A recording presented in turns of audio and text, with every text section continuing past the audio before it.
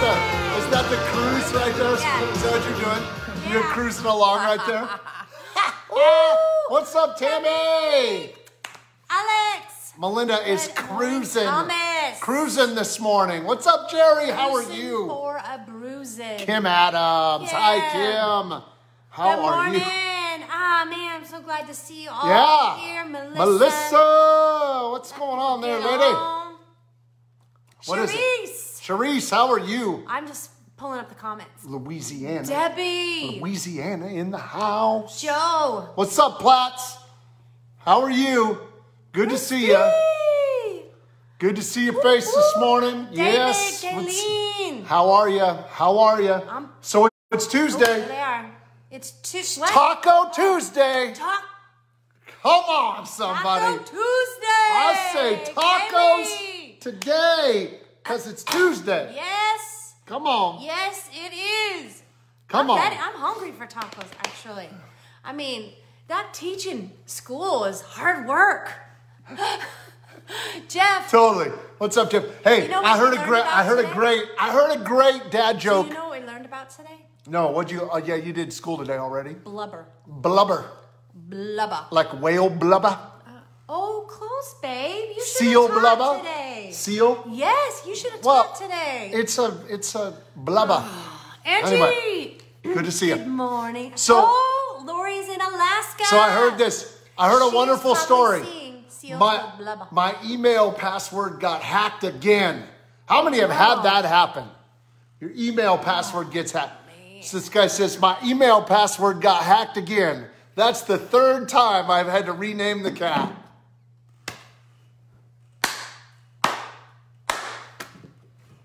That is fantastic right there.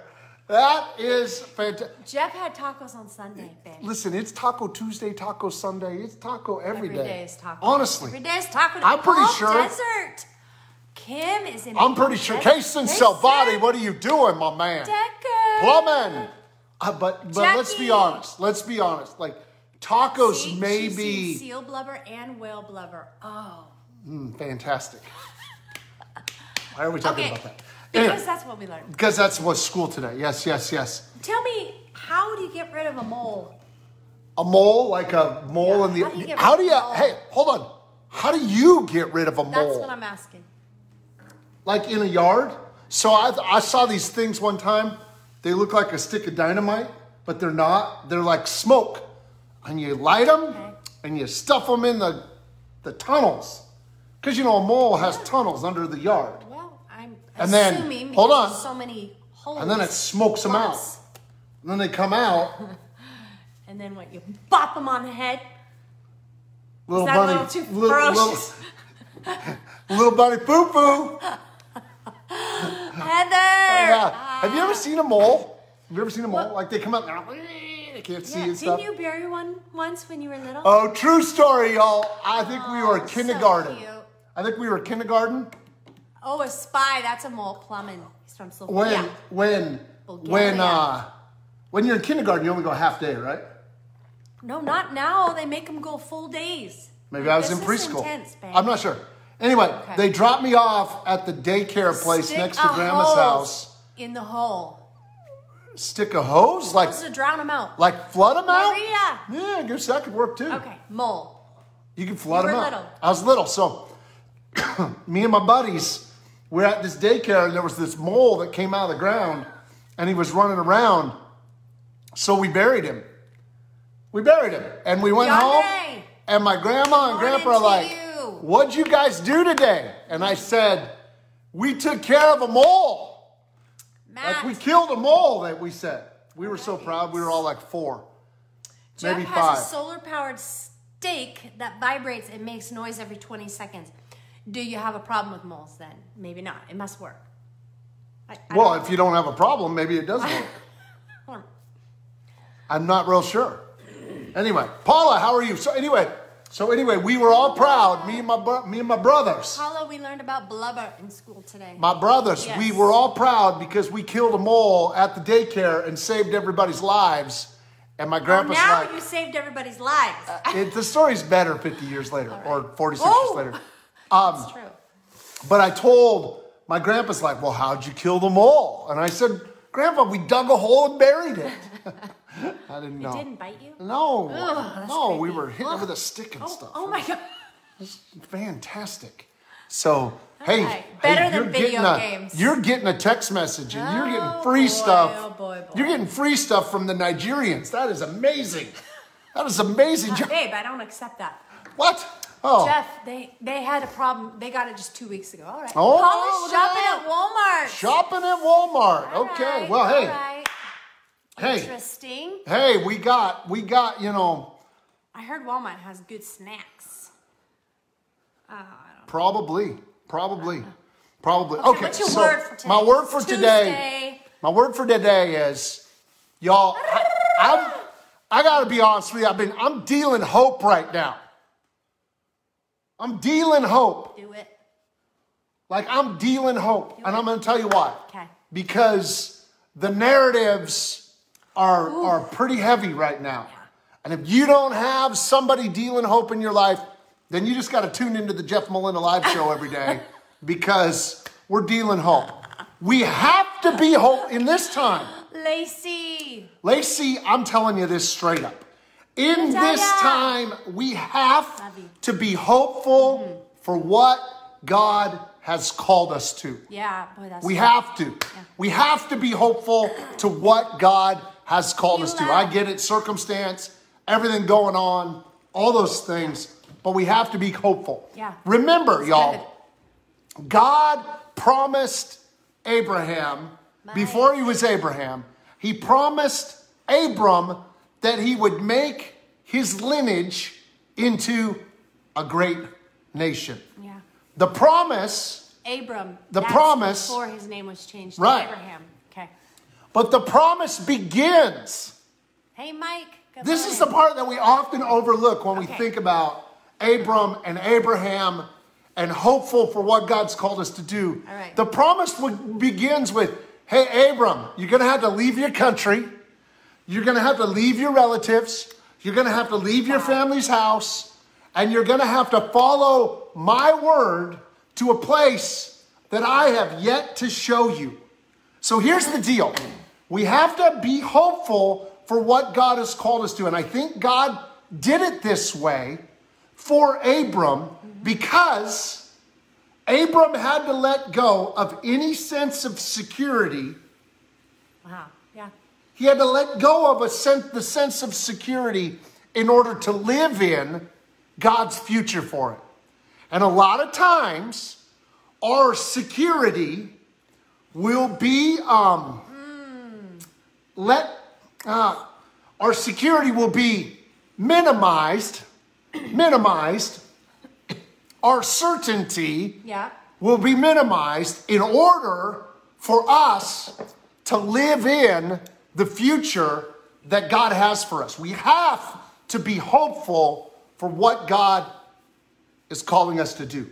Abram's only security, listen to this, you all. Abram's only security was the word of God. He couldn't trust in horses and chariots. He couldn't trust in his retirement fund.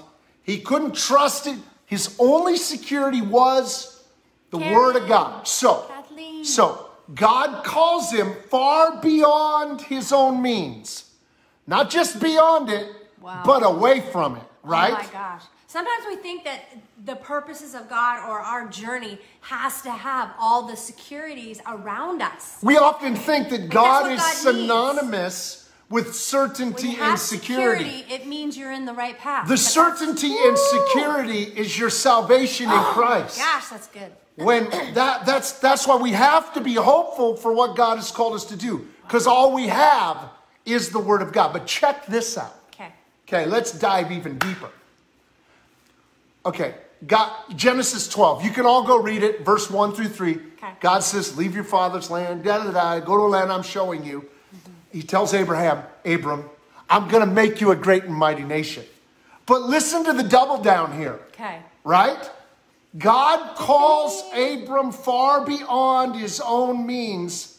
He says to him, you're going to be the father of a great nation. here's the deal. Okay. We already know that Sarai, soon to be Sarah, is barren. His wife. His wife. Okay. God will call Yeah. you beyond your biological means. What? Right? That's why we have to be hopeful for what God has called us to do. Listen, even when it looks darkest, even when it feels heaviest, even when it seems most impossible, we can stay hopeful for what God is calling us into. When Abram and Sarai are introduced, it's very clear that Sarai is barren. Genesis 11, verse 30. Yeah. When these characters are introduced, there is no future. Gosh. Wow. There is only barrenness. Yep. One author says, author Brueggemann writes, Abraham and Sarah were quite without potential. How many times have you felt the circumstances that you were in were without potential? We have to remain hopeful That's good. for what God has called us to do. Because here's the truth. Yeah. We look back at Abraham very differently today. Very differently. The truth is, when we trust God is calling us, we can live filled with hope that He is doing something beautiful and new with us. That's my message. We got to be hopeful for what God has called you to do. You might have lost some stuff in this season. Maybe some jobs, maybe some business, maybe some... God's still calling you to something. Yes. That might even be far beyond your reach. That might even be far beyond your biology. And yet, you can be hopeful That's so good. to what He's called you to. That's the story of Abram and Sarai. They were without potential to fulfill what God had called them to do, yet remaining hopeful for what God called them to do.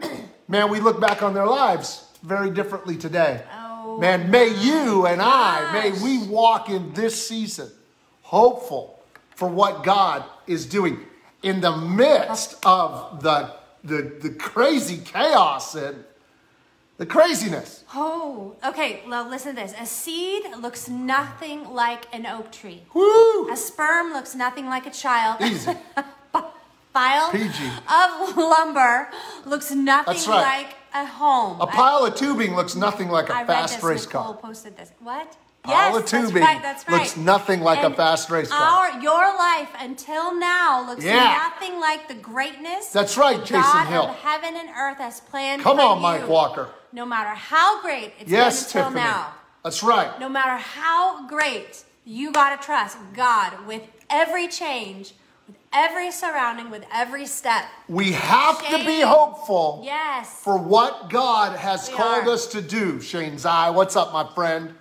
I think that hope in Christ, that unites us. I mean, it does. Man, we encourage one another. It does. We do. Okay, we want to pray. Absolutely. I want to know, remind you, let us know what your prayer requests are. We are praying for them every day. We want to agree with you. We've been praying.